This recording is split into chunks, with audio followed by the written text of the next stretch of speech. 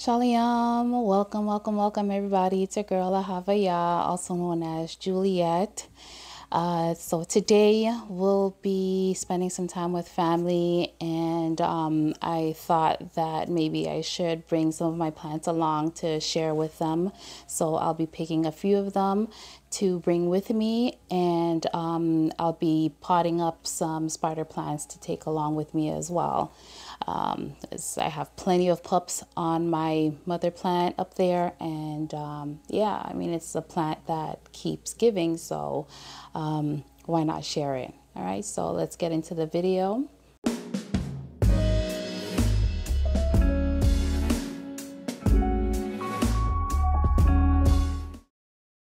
So the first plant that I'll be giving away is this Chinese evergreen, my silver bay aglaonema. And this plant has been with me for a couple of years now, I believe, maybe even 3 years. When I first purchased it, it was in a pot with 2 plants.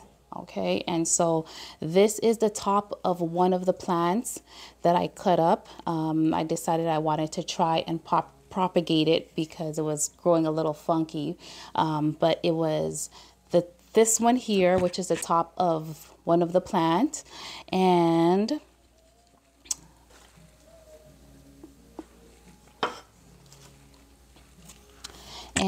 this one. This was the other plant that it came with, and so it was growing sideways. So it was like this, and then the other plant was growing out on the side like this, and I separated the two and cut off the top of the other one. And yeah, so this is what the other pot is looking like. I found this pup growing off the side a little while ago.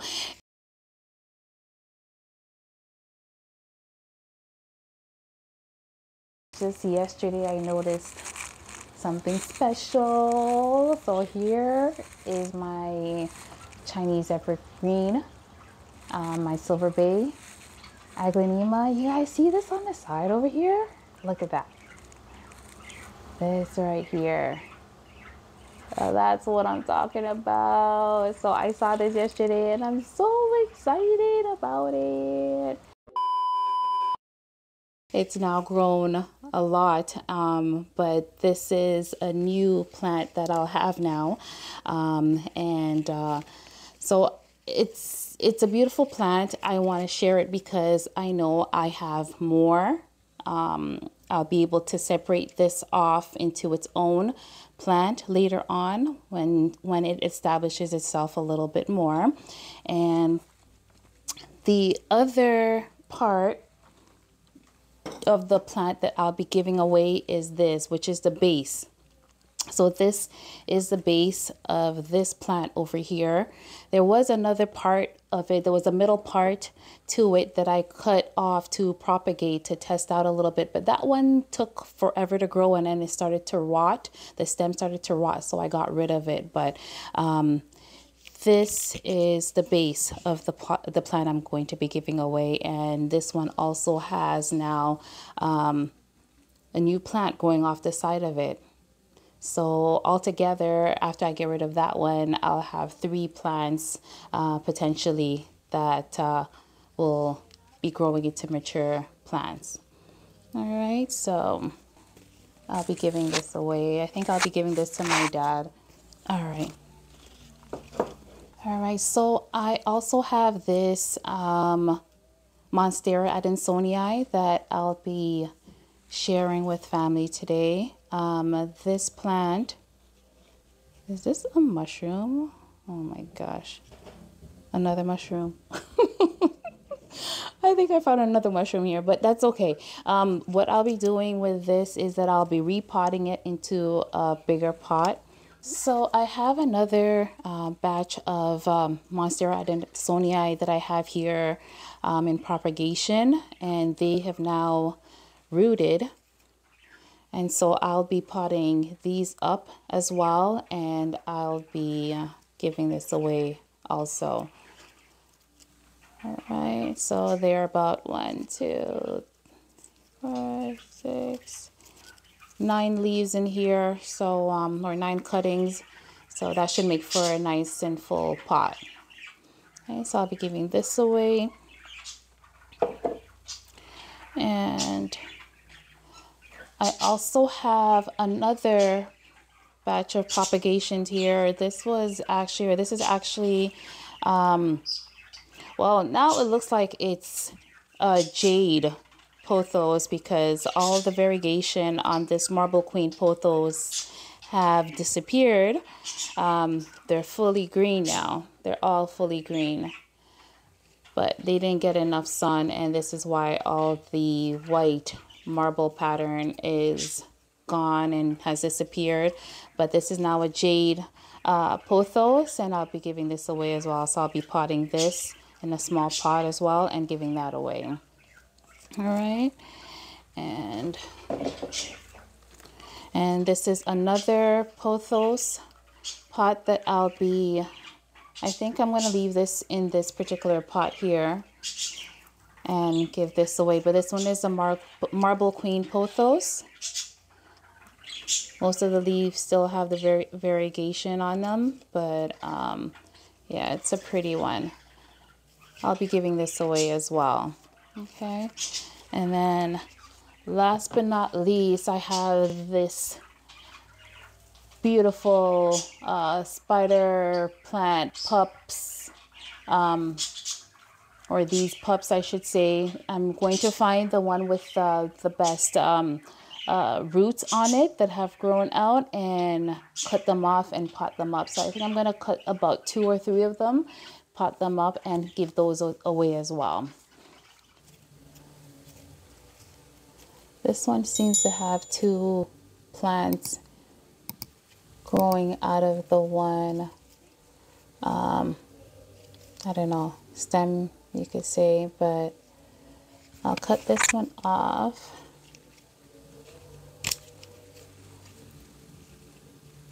At the end. Okay, so here it is. It seems to have 2 plants, one here and one here, and beautiful roots growing from it. So that's not going to take too long to root or get longer and establish itself. Okay, so that's one. And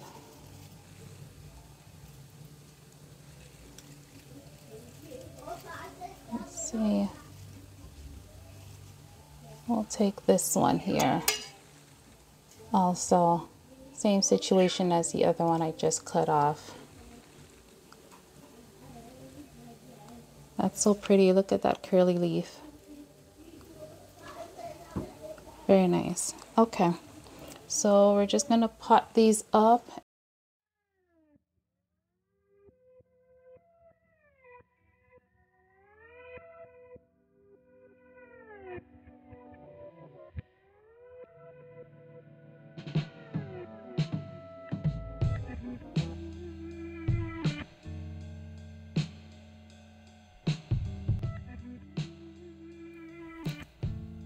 In this video, I was preparing to attend a family gathering. We were gathering in remembrance of my eldest brother, David, who passed away suddenly from illness a little over a year ago. When he passed, he was on a trip in Ghana and he was far from us, but thankfully he wasn't alone. I also experienced the passing of a nephew on the other side of my family. Overall, it's been a really hard year for us, but we're taking it one day at a time. It's a crazy experience when death hits close to home. There are so many emotions involved in the grieving process, which involves many steps. But sadness, anger, and regret are just a few, and it sometimes can get very overwhelming. As I mentioned, grieving is a process, and it can last for several years, but I believe that there are certain actions or steps to take in order to be able to grieve in a healthy manner, which will help you move on from the loss. Not forget about your loved one, I'd never say that, but Move on in a way that allows you to function in your daily life, all while still keeping the memory of that loved one alive.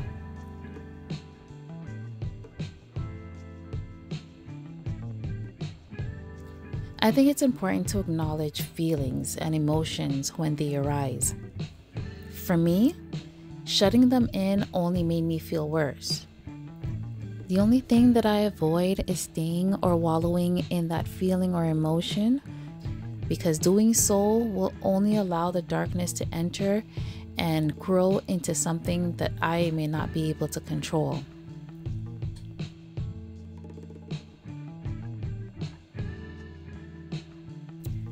Another tip that I could offer to anyone that's grieving is to forgive. Forgive, forgive, forgive. Forgive yourself for any regrets that you may have, the shoulda, coulda, wouldas, and forgive anyone who you may hold any type of resentment towards. And sometimes that includes that loved one that passed away. You may have to forgive that person as well too, for any choices that they may have made. Forgiveness allows you to let go of excess and unnecessary baggage, and doing so will in turn allow you to heal. It also is what we are called to do as children of the Most High, for those of you who believe in a higher power, in the higher power, especially if we want the Most High to forgive us of our transgressions. Luke 6:37 says, "Judge not, and ye shall not be judged. Condemn not, and ye shall not be condemned. Forgive, and ye shall be forgiven." Also, remember to put your trust in the Most High and to also count your blessings. Remember that nothing happens unless He allows it. He always comes through and provides us with all that we need. We just gotta make sure to do right by Him and by others around us.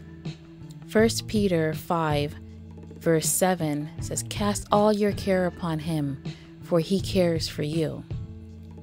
Remember that weeping may endure for a night, but joy cometh in the morning.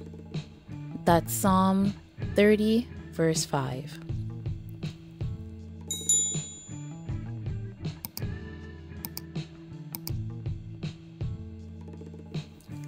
Sharing plants has become my new thing as of late. I truly enjoy sharing my plants with my family and friends. Plants give me so much joy. I enjoy caring for them. I enjoy looking at them. They help me to relieve a lot of stress when I'm under pressure. They're just very therapeutic. They've been very therapeutic for me. And so when I share my plants with my family and my friends, it's to show that I care. It's to show that I'm thinking about you. It's to show that you are loved. And it's also my way of giving you hope as well. And so if I share my plants with you, it means that you are very special and very dear to me. Don't forget to tell the ones that you care about how much you love them. Give them lots of hugs and spend as much time as you can with them. David and Akeem, rest in peace.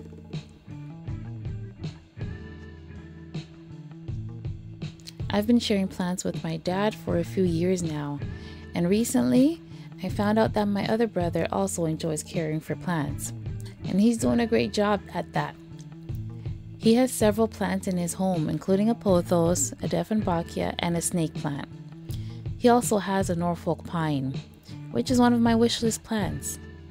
It's an evergreen and they can get pretty big out in nature, but as a houseplant, you can manage its size by pruning it.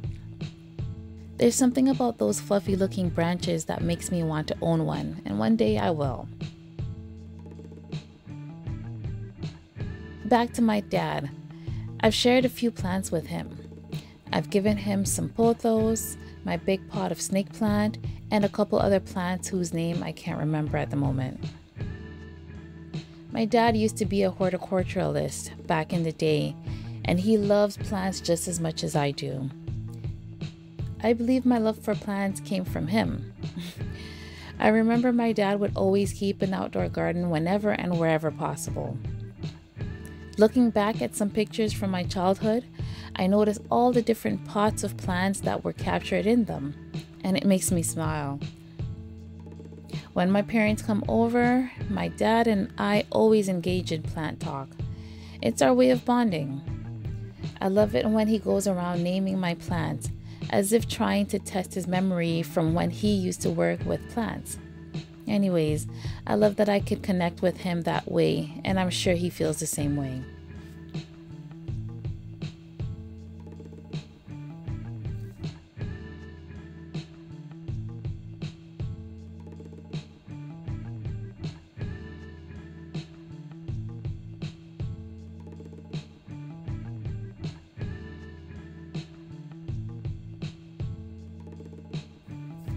At this point in my plant parent journey, I have many plants that literally keep giving.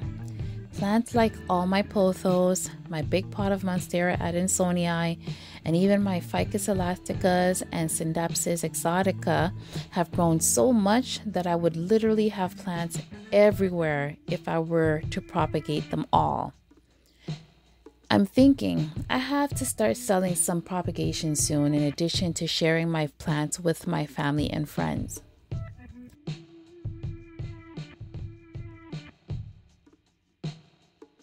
My YouTube journey is coming along nicely. It's been a little tough staying consistent with the posting of videos, but I'm doing what I can. I started my channel because I wanted to share my plant journey with everyone who may be interested. Monetizing would be an added bonus, of course, but for now, I'm enjoying creating videos and sharing my plant journey with you all. I don't claim to be a botanist, a horticulturalist, or an expert in plant care. Not at all. I just love plants and enjoy having lots of them around me. I'm fine with showing you guys where I've failed in caring for my plants, alongside all my wins, because plants die also, and it's okay. We learn what not to do as we learn from our life experiences, and we move on and push forward.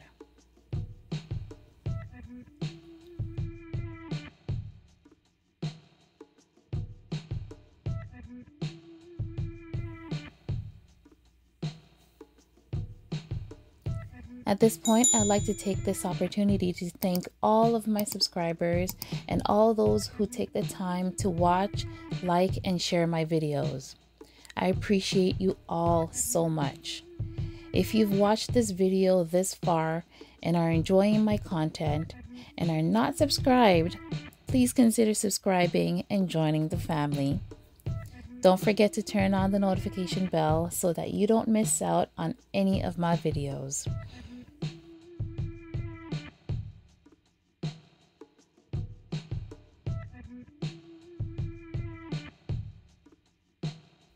Well, here are all the plants that I'll be sharing with my family, and they're looking so pretty. Anyway, I hope you enjoyed this video, and thank you for watching once again.